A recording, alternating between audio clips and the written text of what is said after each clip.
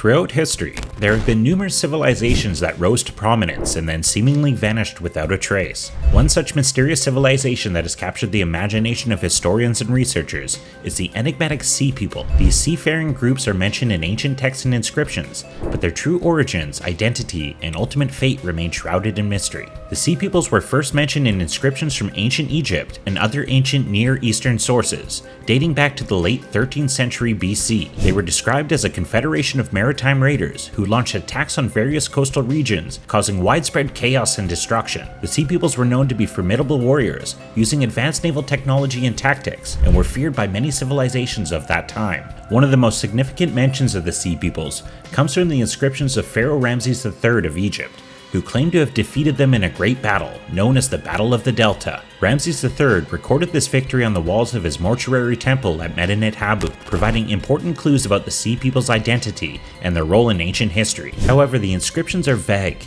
and do not provide clear information about the Sea People's origins or culture. The true identity of the Sea People is a subject of much speculation among historians and researchers. Some theories suggest that they were a confederation of different ethnic groups, including the Philistines, the Mycenaeans, the Anatolian peoples, and others. Others believe that they were a migratory group of displaced individuals due to various reasons, such as climate change, political upheavals, or economic collapse. However, no definitive evidence has been found to confirm any particular theory, and the mystery of their origin remains unresolved. Another puzzle surrounding the Sea People is their sudden disappearance from historical records. After their supposed defeat by Ramses III, there are no further mentions of them in ancient texts. Some theories suggest that they assimilated into other cultures, while others propose that they migrated to other regions or simply faded into obscurity. The lack of concrete information about their fate adds to the enigma of the Sea Peoples and fuels speculations about their ultimate destiny. The Sea Peoples' impact on ancient civilizations was significant, as their attacks disrupted trade routes, caused political instability, and led to the decline of several powerful empires.